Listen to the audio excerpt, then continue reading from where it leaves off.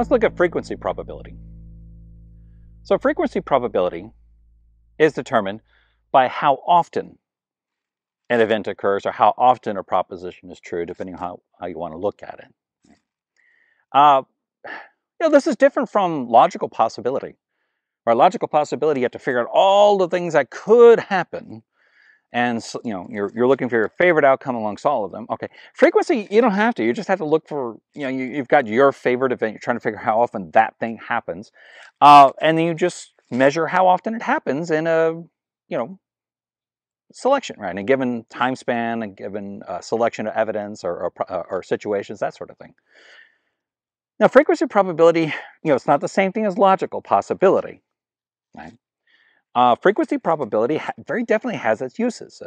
We use it a lot. Well, actually, we use it a lot to determine whether there are causal relations or what the causal relationships are, and we'll see that more when we look at what's called Mills' method. We'll see that in a couple of chapters. And it's really great for determining whether there's a causal relationship, and between what two things or more the causal relationship occurs. Okay, so it's useful. By the way, it's useful for determining whether there's a causal relationship, and that in turn would be useful for propensity, which we'll get to in a little bit. But frequency is not the same thing as propensity, and frequency is very, very definitely not the same thing as logical possibility. So you're looking at how often the thing occurs. Now, sometimes there's overlap, and sometimes there's even a way to add more evidence using frequency, say in addition to something like propensity or in addition to logical possibility. So, for example, returning to our coin case, right? With logical possibility, what we figured out is that the probability of coming up heads is 50-50. Okay. Well, suppose you've taken that coin. And suppose you flip that coin a solid, 100 times. And then flipping that coin 100 times, you found out, well, golly, this is a little surprising. 38 times it came up heads and 62 times it came up tails. Well, that's really different from the logical probability, the probability we got from logical possibility.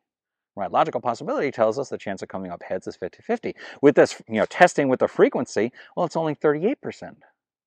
Right? Oh, that's interesting. That's kind of so maybe what you have to do is keep flipping that coin. So, just any set of 100 doesn't determine the frequency. You have to have larger and larger sets. And we'll see that when we look at some of these argument forms, specifically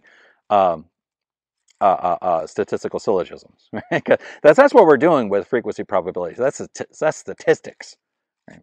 100, believe it or not, 100 is not enough of a sample size. You keep flipping it out, you're probably going to get different results. Okay. So frequency probability is not the same thing as logical possibility, and sometimes it's over. And sometimes it might tell you, right, that the logical possibilities are actually off. So using that example of the coin again, suppose I keep flipping that thing 1,000 times. I've got a really boring weekend, right? I'm flipping a coin 1,000 times. And, in the long run, it turns out that coin only comes up heads 20%, 27% of the time, but it comes up tails, the other 73%. Well, if that happens, well, then it's going to tell you something interesting. Namely, you don't have a fair coin, right? So frequency can tell us something more or something different than logical possibility, but it isn't necessarily that one's just obviously better than the other. It does depend upon the circumstance.